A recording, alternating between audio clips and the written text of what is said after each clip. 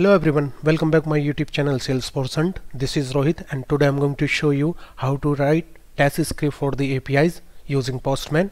So if you are new in this channel, so please subscribe the channel and please turn on the bell icon for more updates so you never miss any kind of update from my side. Okay, so if you don't know about the Postman, so before that please watch this video until end if you want to learn something new. So if you don't know about the Postman, so you can learn from my playlist, this Postman, like Salesforce integration tutorials.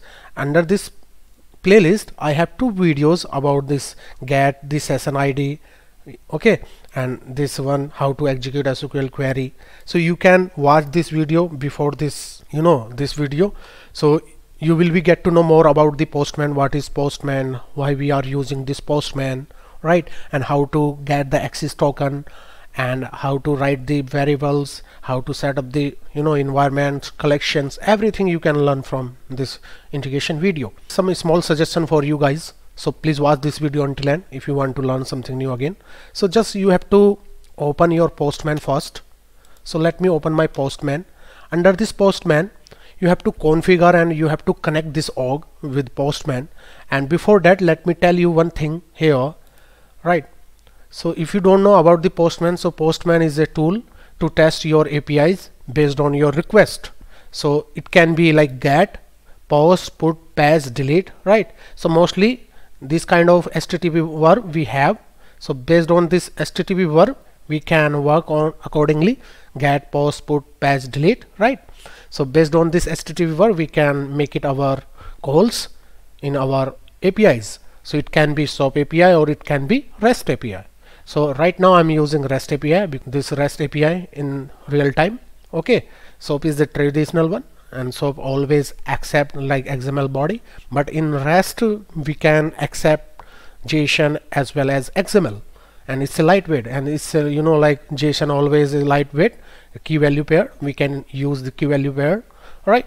So just you have to do one thing. First of all, you have to create a request using get method, and under this get method I just configured some custom like REST API like lead services. I already created one Apex class and REST Apex class, and I'm using that REST Apex class inside this Postman. But I want to test this API is working fine for me or not. So how to test this API? So there are so many ways to test it. First way, here you can see the body, right? We have like status 200 or something like that. There are so many status code. If you want to learn this status code, you can go ahead and search on the Googles and you will be get to know more about the status code like 200, 201, 400, 404, right? Based on your request, it can be anything based on your request, right? Response maybe 200, 201 or 400, right? It's based on your like inputs. So I just mention this one. So I already configured this like this variable that is called instance URL. So here you can see this instance URL, right? And services Apex REST lead and lead services. So I want to write some test script for this API. So how to write that? So first of all, I want to send some request using this REST API. So just click on this send request. Immediately you can see the status code 200 because it's a good response or successful response from the server. And under the pretty you can check the body here, right? Here you can see like name, phone, company, ID, because I already mentioned in my backend code. That's why you can see this kind of columns like ID, name, phone and company, right? So how to write test script for this API? Very simple. In this section you can see like header, body, prerequisite, script, test and setting. Just click on this tests.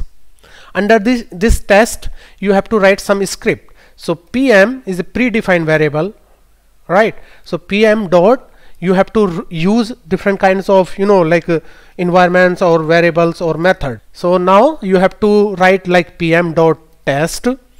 Under this test you have to write in single quote or double quote based on your requirement. You can use it. It's a string, and just status code you can write like status code 200 because right now I'm getting 200. That's why I'm writing as a status code 200, right?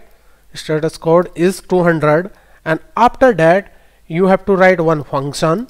Under this function we can check our API response using pm dot response, right, dot to dot have is a method here, and dot status.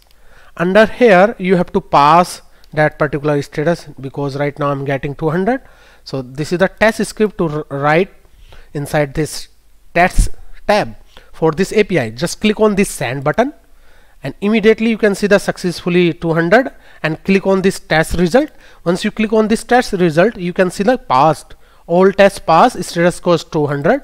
Suppose that if our API is failed, suppose right now I'm not taking any kind of right API, so let me remove it and let me test it. So let's see the output. Immediately you can see the status code is 200, assertion fail, and for not 4, because this URL we are not getting anywhere. So here you can see URL not longer exist because URL is invalid. That's why you can see our test is failed and it's showing like 404. So if you make it like again correct URL and let me send the request, immediately you can see the status code 200 and it's passed. So this is the way to test your API under these tests, and you can write the test script for the particular APIs. So guys, I hope you learned something new in this video. If you feel like this is a very more informative for us, so please subscribe the channel and please turn on the bell icon for more updates, so you never miss any kind of update from my side. So till then, bye bye, take care, see ya. Thank you for watching guys.